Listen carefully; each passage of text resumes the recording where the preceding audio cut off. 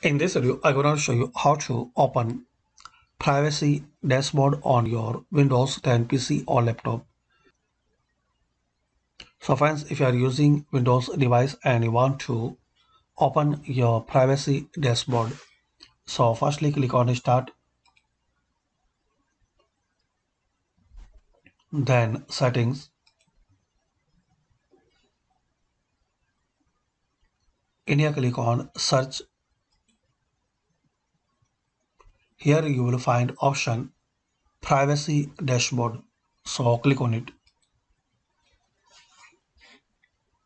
Now you will see a web browser will open and it will ask to sign in your account on Microsoft.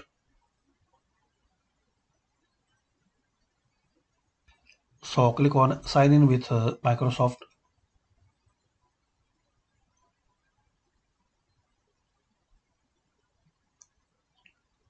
Enter your password.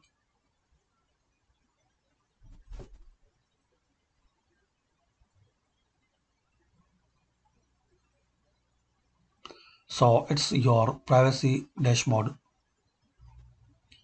Here you will see overview, activity history, download your data, Cortana's notebook and add settings.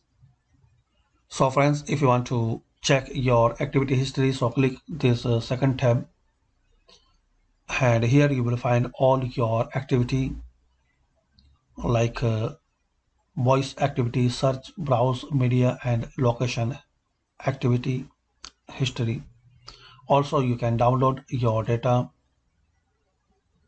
you can create archive. So that's it friends, by this quick method we can know how to open privacy dashboard on Windows 10. Thanks for watching.